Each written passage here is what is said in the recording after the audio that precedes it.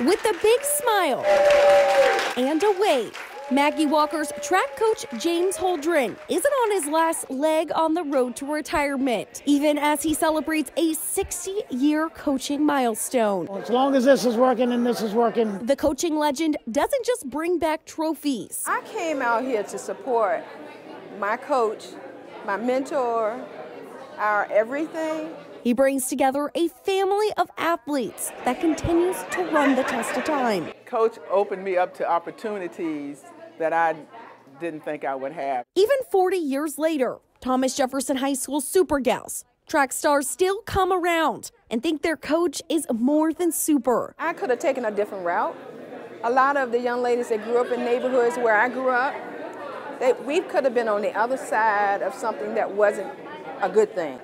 That is what kept us grounded, and we knew Coach Holdren would be there for us and didn't care where you lived in the city of Richmond. He just knew he wanted to help. He's a coach that makes sure so many can go the distance, far beyond the high school track. He was instrumental in making sure that we excel past high school. He's the calm that brings the best of us out. He always made sure we had scholarships to go to college. All while still finding the time to teach these young minds life lessons. I think that Coach has definitely taught me just persistence, just to keep on pushing, even when the times get tough. Focus on what you're passionate about. Don't ever give up on yourself. You know, it's not the end of the world. You'll be okay, but, you know, always try and do your best. Lessons he hopes will inspire. It's a feeling you have when you know that you've made a difference in somebody's life.